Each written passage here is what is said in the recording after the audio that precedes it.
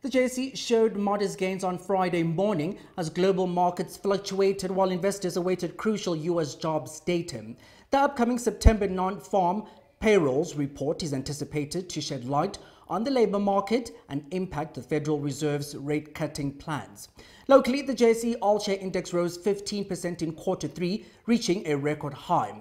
Now, this morning, the rand also strengthened by 0.11% to 17 rand and 48 cents against the dollar, with the top 40 index up 0.16%.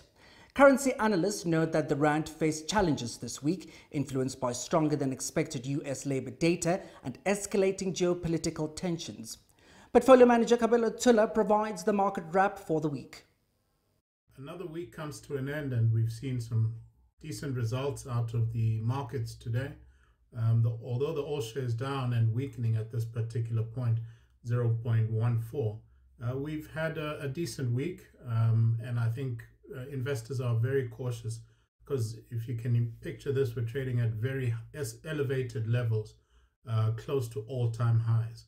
And some of the contributors to that outstanding performance, particularly in the last quarter, have been the likes of your retail sectors, have been some of the financials, the likes of Mr. Price in the quarter adding 31%, the likes of your Discovery adding 27%, even big heavyweights such as Process and Naspers having added about 17% just in the quarter.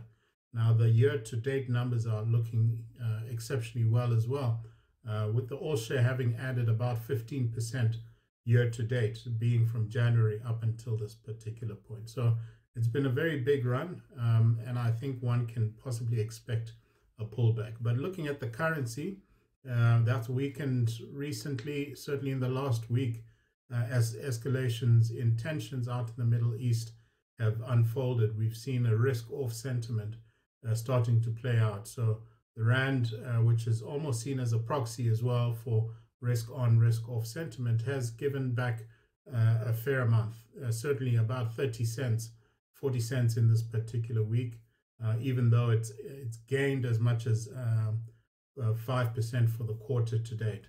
So yeah, it's a mixed bag at this particular point. We always go into the weekend cautious on the back of the tensions out in the Middle East, not knowing what the week ahead is going to hold.